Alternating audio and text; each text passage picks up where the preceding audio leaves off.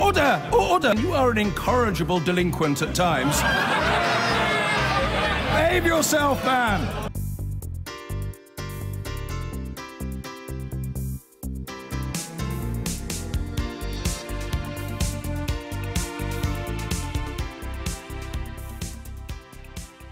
Theresa May has insisted her Chequers proposals are a workable plan for Brexit, saying she gets irritated when the debate focuses on her leadership rather than the future of the country. The Prime Minister made the comments in a BBC interview to mark 6 months to go till we leave the EU. This morning, the Environment Secretary Michael Gove said the Chequers plan for Brexit was the right one for now, but could be altered by a future Prime Minister. Our political correspondent Chris Mason reports. To emerge from this period of change stronger. The path towards Brexit has involved plenty of speeches and plenty of characters, some still in government and some not. And plenty of negotiation too, here at home and in Brussels. After a week in which some of her MPs met in public to plan how to derail her blueprint for Brexit, and others openly plotted ousting her from office, Theresa May is defiantly fighting back. This is where I get a little bit irritated. This debate is not about my future. This debate is about the future of the people of the UK and the future of the United Kingdom. That's what I'm focused on, and that's what I think we should all be focused on. It's ensuring that we get that good deal from the European Union, which is good for people in the UK. Some Brexit supporters say her plans involve too close a relationship with the EU.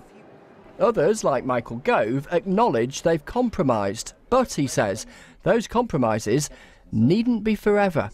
A future Prime Minister could always choose to alter the relationship between Britain and the European Union. But the Chequers approach is the right one for now, because we've got to make sure that we respect that vote and take advantage of the opportunities of being outside the European Union. But this former Conservative leader and a good number of his colleagues are not convinced. Michael Gove has said, now's the time for compromise, change can come later. What do you say to that? I think that's a bit of a cop-out, really, to explain away, what is essentially jammed tomorrow, and we can prophesy where the future is. We can't. You only have what is now, what the public voted for, which is Brexit. With so many arguments still swirling around, who makes the final call? The Labour Mayor of London thinks it should be us, voters, in a referendum. The question should be a choice between the deal done by this government or staying in the European Union. And the deal done by this government, we can now see what actually the consequences would be. Labour's leadership remains to be convinced on another referendum. The Prime Minister insists it won't happen. And she says she will fight for her plan. You know what some people say? They rather liked it when you joked about being that bloody difficult woman. They like that. And they sometimes say, where's she gone? We want her back. Well, she's still there. But I think there's a difference between those who think you can only be bloody difficult in public and those of us who think, actually, you bide your time and you're bloody difficult when the time is right and when it really matters. That resolve will certainly be tested in the coming months. And Chris Mason is with me now. Not just the coming months, Chris. She's got a big EU gathering coming up this week. She has, yes. So she's heading to Salzburg in Austria for an informal gathering of all of the EU's heads of state and government. And she knows, and they know, that her Chequers plan has not been universally liked here in the UK, and Europe has asked some pretty searching questions as well. Now, those in government point to some warmer words from Brussels, but nonetheless, they still have some problems with it. So the big push from Downing Street and from ministers is talking to 4 different audiences. The EU, they want to talk to their own MPs and others, the Conservative grassroots and the broader public. And there's going to be a big social media push starting tomorrow with a video authored by the Prime Minister. From those at the top of government, there is a determination, but there's an awareness that this negotiation is proving tough. As one senior source put it to me, it's never as bad as people say, the source said, but it's not as good as some people hope. Chris, thank you very much. The Scottish Tory leader Ruth Davidson has said she never wants to be Prime Minister because she values her mental health too much. In an interview with the Sunday Times, she's revealed struggling with self-harm, suicidal thoughts and depression as a teenager. Stephen Godden has more. In reviving the fortunes of the Scottish Conservatives, Ruth Davidson's personality has been to the fore. Her leadership style has convinced some in the UK party she might succeed Theresa May, but today in the Sunday Times she insisted she'll never be Prime Minister because, she says, she values her mental health too much. In the interview she describes going into a tailspin as a teenager. I started hurting myself, punching walls, cutting my stomach and arms with blades or broken glass, drinking far, far too much. Diagnosed with clinical depression, she was given medication which led to desperate, dark, terrible dreams. Her struggles came when she was the same age as many of the students now at university in her Edinburgh constituency.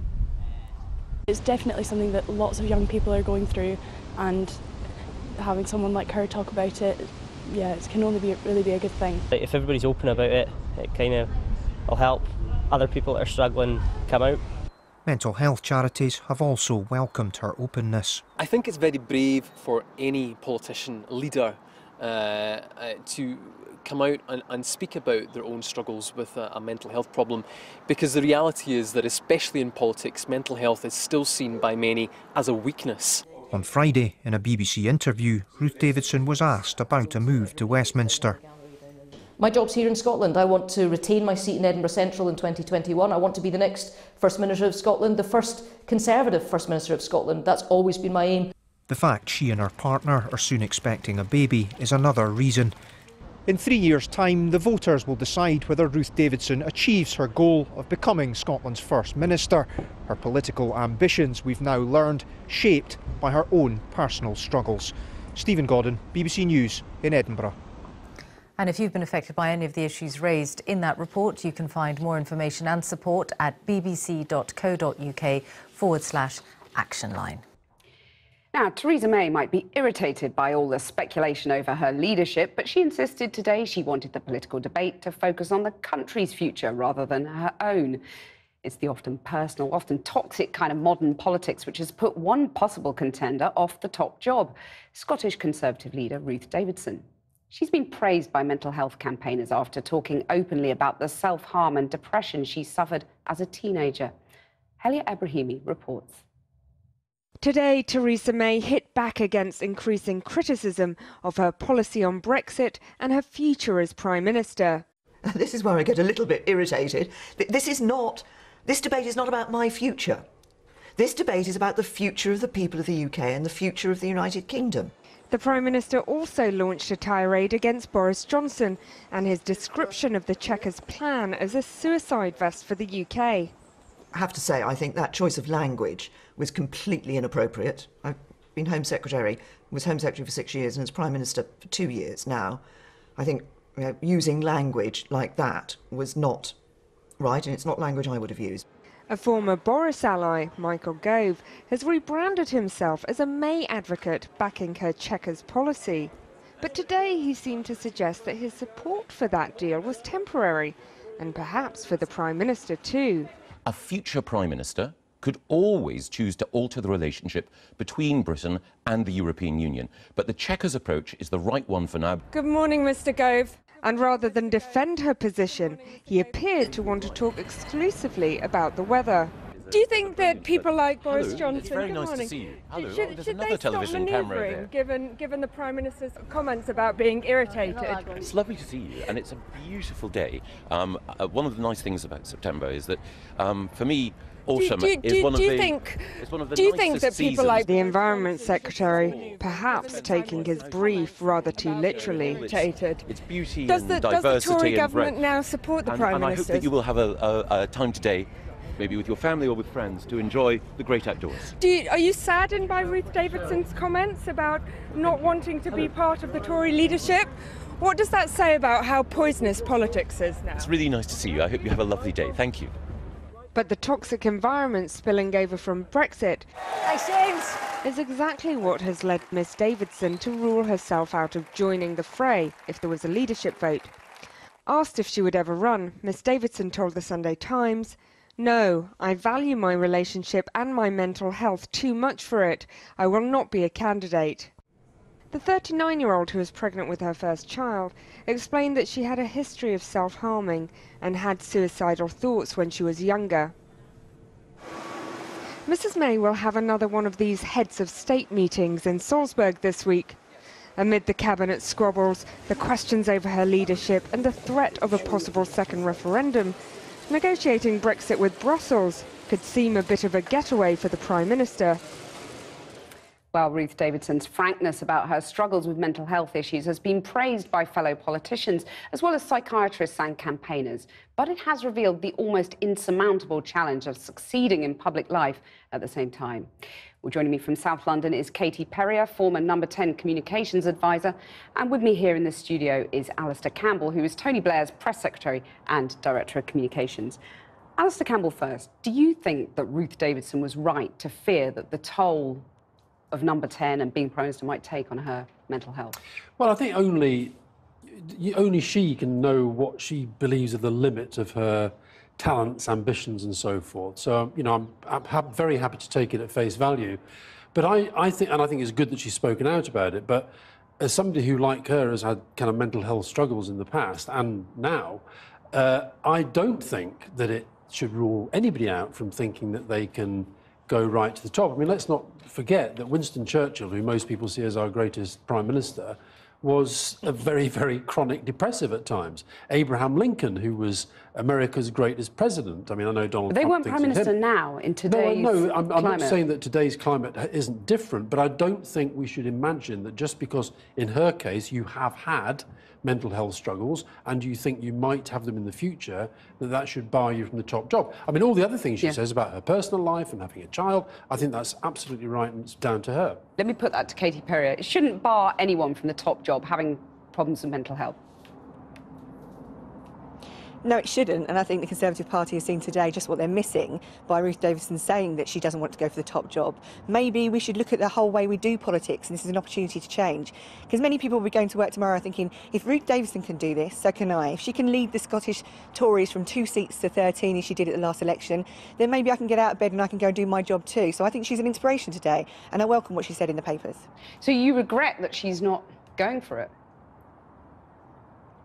Yeah, I mean, in politics, I hope people say never, and maybe she will see the kind of outpouring of support for her over the next 24, 48 hours and think, you know what, it's a long path ahead of me, so don't make any decisions now. But, you know, only, as Alistair quite rightly said, only she can make that decision. We can't make that for her, but I think we'd be poorer for the fact that she wouldn't be in the last two of any leadership contest in the future. Alistair Campbell, do you think politics has just become too tough and the media too unforgiving, fellow politicians, social media, the 24-hour nature of it, it's just too tough? I think it is tough. I think it's always been tough, and I think these things have maybe made it tougher. But I mean, you know, whenever people think about Theresa May, and I mean, I think she's making a complete sort of, you know, dog's breakfast of Brexit, but you look at her and, you know, she's under massive pressure, and she looks rather haunted and rather tortured by the whole thing. But she is still getting out of bed every day and going and do it. What I do worry about is that fewer and fewer people are even thinking about politics as a career at a time when actually we need really good people going into politics. Now, I don't think we should see this as a kind of mental health issue. I think it's simply that the grind. Politics, to me, modern 21st century politics, it's a bit of a laboratory for mental health problems. The hours, the stress, the separation from family a lot of the time. So I think Katie's right. I think we do maybe have to think about whether we couldn't do it in a less kind of, you know, animalistic sort of way. Katie Perrier, what did that animalistic environment, as Alistair Campbell's just put it, what toll did that take on you when you were in Number 10? Oh, it was the most stressful job I've ever done in my life, but we got through it. It wasn't a particularly pleasant time, and I feel for those that are in there now because it isn't much fun. It is much more of a dedication than take the salary and run and go away. But the people that are in there are doing the best that they possibly can. So I try not to knock the fact that they're in there and they're working really long hours. But it is a toll on your life. It's a toll on your personal life, your marriage, your children. The fact that, as Alistair says, you're away from home for many, many hours of the day. In fact, you know, you might as well sleep there for the amount of time that you are actually at home. And Ruth is probably taking that all into consideration, the fact that she wants to be at home in Scotland with her partner and her child in the future, not in London trying to juggle the two. We get older, and I see many mums in Parliament having the same problem. Alistair Campbell, what impact did it have on your life after you'd emerged from those years with Tony Blair and Gordon Brown, latterly? Well, I mean, I've impact on my life when I was doing the job. I mean, I'm glad that I did it, but I don't doubt there was a big impact on my family, and there was also a big impact on my mind. And when I came out of it, I went into an absolutely pretty suicidal depression. Suicidal? Yeah, and you know, if I've got a book out this week, which is the Diaries of the Gordon Brown Years, and I was depressed a lot of the time. And I'm not blaming Gordon for that, but Gordon was desperately trying to get me back in. And I was desperately trying to kind of stay out, and it's a horrible tension, and it is difficult. And the thing is, listening to Ruth today, or reading Ruth today, it reminded me when Charles Kennedy was still alive. He and I used to talk about his mental health, not least his struggles with alcohol. And I honestly do think if Charles had found it within himself to have been open, to have admitted there was a problem, to have tried to get help, then he'd still be with us. But actually, he found that very, very difficult because of the way politics was then, never mind how it is now. Which is why what Ruth Davidson said today is so significant. Katie Perrier, if not Ruth Davidson, if we have to trust that she's not interested in the top job, basically it increases Boris Johnson's chances, doesn't it? Who knows? I mean, there's something like 20 runners and riders of the next leadership of the Conservative Party. And if you know who's going to get it, then let me know and I could put a bet on, because I really am none the wiser. But what you'd be happy with Boris the MPs are responsible for getting them down to the last No, two. she wouldn't. But I'm a massive fan of Boris Johnson, and I think that he's a great man, but me and him don't agree on the issue of Brexit, I'm afraid. Well, I have to leave it there. Katie Perrier, Alistair Campbell, thank you very much for joining me.